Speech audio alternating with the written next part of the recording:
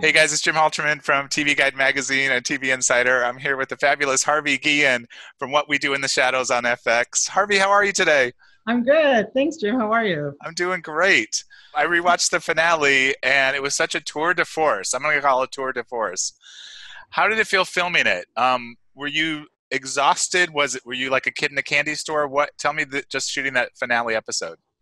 Well, you know what's so funny? I didn't know that we're going to be doing that stunt stuff early on in the season. So when I got, they gave me a trainer and I went to the gym like 3 to 4 times a week. And I mean, I'm telling you, Jim, I lost like 20 pounds. I go to the gym because I don't go to the gym that often.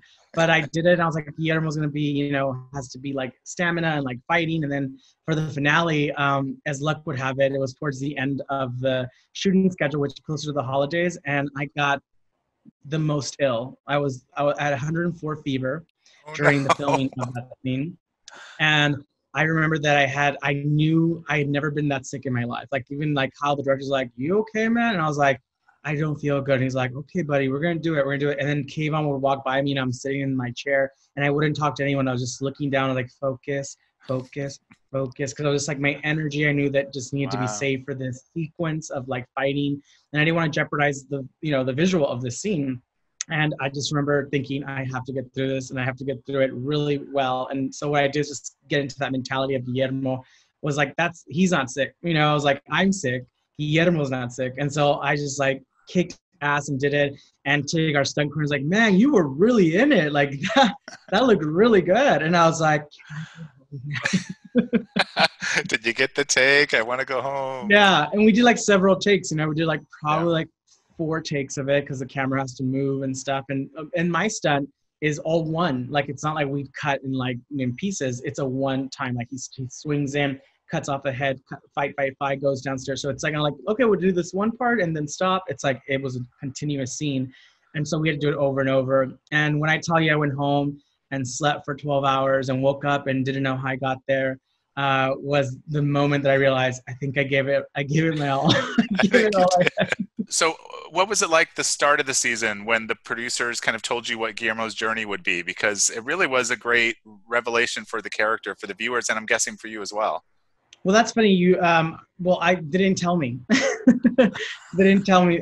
They're very good about keeping the storylines under wraps. And Paul and Stephanie, we also shoot out of order. So sometimes you'll shoot like episode 201 and then 204 back to back. And so you don't know what happened in 202 and 203. So in 204, Guillermo's driving a car and you're like, where did he get a car? He's like, it's fine, don't worry about it. And it's like, well, why does it have blood on it? And it's like, you know what, don't worry about it. And it's like, okay. But for me personally, like I always love to know where my character is going. But I just was just like on my toes all the time. I didn't know that that was going to be the finale until the finale. Like I literally didn't know that that was the climax of the season until we're at the table read, which was how traditionally it's been happening. Like I go to the table read, I read the script, and then it's like, whoa, he's going to kill vampires this season? It's like, yes, let's talk about that. And that's when you get the conversation of like, here's what we're going to do, a little bit of this, a little bit of that. What they did include me was, for the finale, when we had the scenes with my mom and the household, it was very important to me to keep authentic and with, Guillermo's Mexican culture to be as authentic as possible. And then the way that they talk to each other, where people picked up on that online, like they said, oh my God, I can't believe you called your mom ama, which is the way you actually do it. If you're Mexican, you don't say mama, you usually say ama or apa, which is a term of endearment for your mom. Hmm. And it was just funny that people caught it. Like they were like, I can't believe you said that. I can't believe you actually said, like, that's, I feel seen. I feel represented. And I was like, that was why like, it was important to like, have a talk. And then Paul and Stephanie were like, okay, what would she be doing in the kitchen? What kind of dishes or like the conversation is important.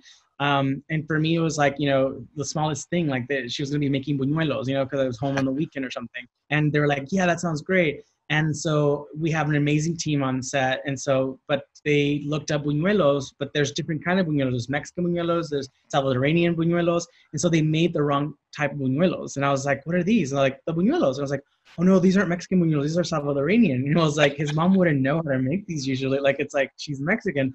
And I was like, I'll make them. So I made the buñuelos before that take. I got like the tortilla.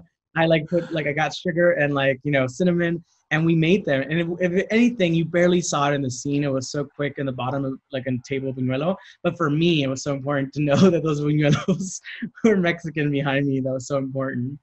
Oh my God, I love that so much. And what did you hear online from people when Guillermo? I mean, I've seen some of the tweets, but Guillermo, when he kicked ass and just killed that whole theater for the most part, Yeah. what was the reaction though? Because it wasn't just funny; it was also so empowering for the character, and I'm guessing people picked up on that. Yeah, it was so nice. I've been posting, I've been getting nonstop like messages from people who see themselves on screen for the first time. Someone who looks different, who's not the traditional 6'2", Adonis type.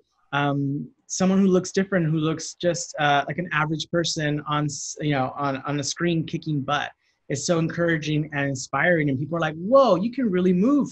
For you're a big guy, but you really, you know what? You inspired me. Like, some people were like, you really inspired me watching you being a Latinx character, person, and being this character who's also Latinx on screen and kicking butt and being a good-hearted person, but also having a moral compass, but also struggling with everyday situations and having human, emotions run through him. People were really just resonating with that with Guillermo, and it really warms my heart just because I feel like at the end of the day, we're all a little bit of Guillermo at some point in our lives. We've all been there at one point or another where we've had a bad day, where we're working at a job we don't love, or we're in a relationship that the person doesn't appreciate us as much. We've all been Guillermo. So a vote for Guillermo is really a vote for all of us. Now I feel like going into season three, and thankfully we know there is a season three. What would your hope be for Guillermo? Because I feel like the cat's out of the bag. People know he's been up to some things, but I'm curious if power will shift at all, or will it go back to the way it was before? What would your at least hopes be? Since I know it's a little early to talk about that. I mean, you're right. Like, we left season one in a great cliffhanger, and season two it's even more of a doozy. I don't know what they're writing for him, but I know that I have my like idea of him personal wants or desires and wish for Guillermo, and I just really want him to dive in more into how he didn't know about his past lineage. So really kind of dive into that and know what makes you and what's your family tree and the core of that, and how those worlds came to be, from the Mexican side, from the Van Helsings, like all of this together must be such a cool, trajectory to get to where we are with this Guillermo character. So I would love to know more about that. Maybe introduce some sort of distraction love interest for him would be nice.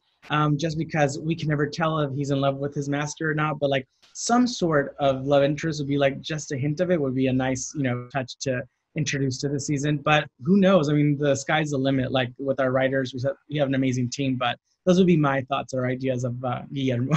I love it so much. Well, congratulations on a really wonderful season, and I can't wait to talk to you about season three when we get to.